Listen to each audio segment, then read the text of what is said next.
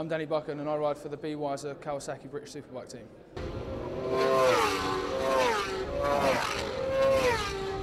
I'm looking forward to a full season in BSB. I have a good contract with the Kawasaki Superbike team. We had a good testing program which was really beneficial for myself.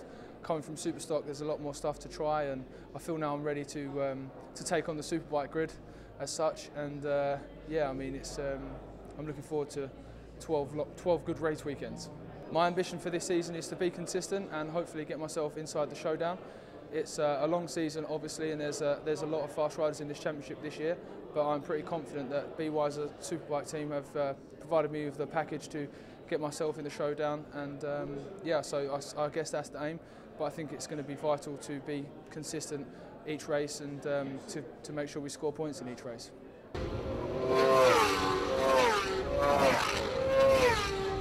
I won 8 races last year, so yeah, maybe if I can win 9 or 10 races this year, that would be perfect. But yeah, I mean, it's a different challenge this year. It's a different goal.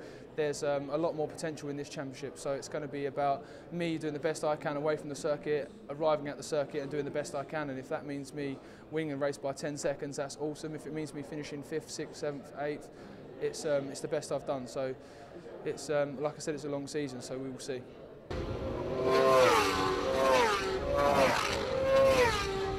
My highlights for last season was probably Knock Hill. For me, it was a perfect race.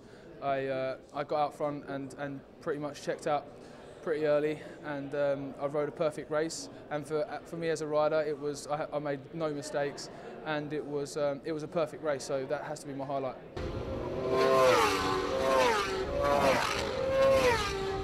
The worst thing for me last season was actually at Donington Park. I joined the Craner Curve Club. And on the race, I could have won the championship that weekend. I could have tied the championship up, and that was my goal as we was going into a 3 or 4 week break.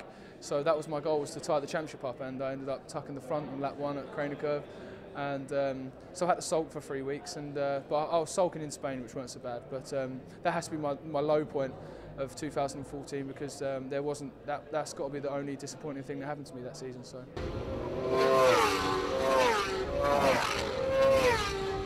Obviously, I want to win.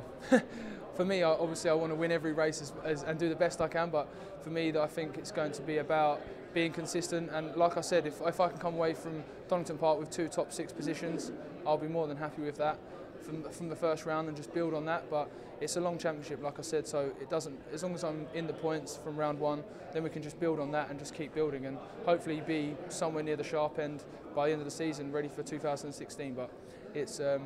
Yeah, I mean, it's a long season and we will see.